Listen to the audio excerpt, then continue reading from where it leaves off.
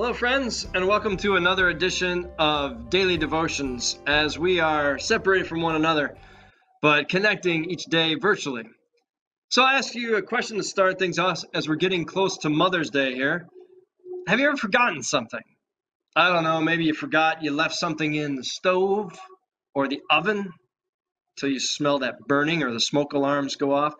Maybe you forgot to fill up the tank with gas and before you know it, you're on the highway and you're pushing. Maybe you forgot a spouse's anniversary or birthday. One of your kids' baseball games. And you hurt somebody because you forgot. On the flip side, have you been on the receiving end and felt forgotten? Maybe you hadn't been to church for a couple months and nobody called. You had a birthday and received no cards, phone calls. You were hoping that somebody who you gave your number to for a date would call, but they never did. Maybe they lost the number, you tell yourself. It hurts to feel forgotten. And I know as we come up on Mother's Day, some of us have had great and wonderful relationships with our moms. Some of us are mama's boys or close to our mothers, daughter and mother, teas and dances. And some of us haven't had great relationships with our earthly mothers. We've been estranged, we've been hurt, or they have died. And so Mother's Day is a painful place. And you say, Pastor Scott, what does this have to do with covenant? Well, it's interesting because in the book of Isaiah comes one of the most beautiful mother covenant texts in the whole Bible, at least one of my favorites. It comes from Isaiah 29. I want you to hear these words. Before I was born, the Lord called me. From my birth, he's made mention of my name. And then it goes on further. This is what the Lord says. I will feed beside the roads and find pasture on every barren hill. My people will neither hunger or thirst, nor the desert heat or the sun beat upon them. This is verse 10. He who has compassion on them will guide them and lead them beside springs of water. I will turn all my mountains into roads, and my highways will be raised up. Hear John the Baptist in there. See, they will come from afar, from the north, some from the west, some from the region of Aswan.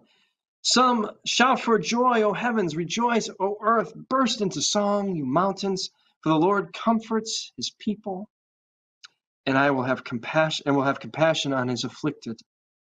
But Zion said, the Lord's forgotten me, forsaken me.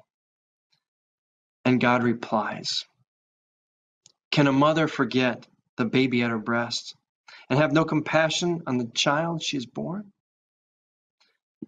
Though she may forget, I, says the Lord, will never forget you. See, I have you engraved on the palms of my hands. Your walls are ever before me. Your sons will hasten back to those who laid waste and depart from you. Lift up your eyes and look around. All your sons will gather and come to you as surely as I am, declares the Lord. You will wear them all as ornaments. You will put them on like a bride. What a beautiful text. And the acknowledgement that some earthly relationships, even with our parents, some covenantal relationships, are hurt or estranged or painful. And then this beautiful human text that says, even an earthly mother or an earthly parent would forget about you. Forget the love that they've born into the world. I, God, will never forget you. I've got you. You're engraved on the palms of my hands, your names. You're ever before me. There's never a moment when your presence isn't aware to me. It's one of the most powerful, beautiful texts of the Bible. saying that though we might sometimes forget each other, sometimes forget important things, sometimes blow it royally, text that says God never abandons, never lets go, always has you. So if you're feeling beat up, left out, isolated, alone, if you just don't know how you're going to make it another 3 weeks until you can hopefully be together with people, if you're not sure how you're going to find a way for your job or your business to hold on, I think my friends have forgotten me. The bank has not forgotten me. My family has left me. I'm all alone. And God says, no, no, no. Not by a long shot.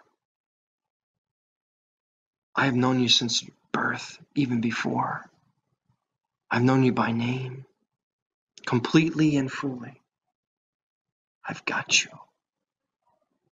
So brothers and sisters, when you're hurting, when you're feeling kicked to the curb, when you're down, when you're feeling like the last kid on the team picked for dodgeball or playground sandlot ball, and you're thinking, nobody wants me, nobody cares about me, I say to you, wrong. There's always one who cares about you intimately and fully, and who never forgets you. That's why the good news isn't just, it's great news by God who knows you by name, better than even our best mothers this Mother's Day, and who loves us even more deeply, infinitely more deeply. Wow. Hang in there, brothers and sisters, until we can see one another again. May the peace and strength of a God who calls you by name every day of your life and then some be with you. Amen.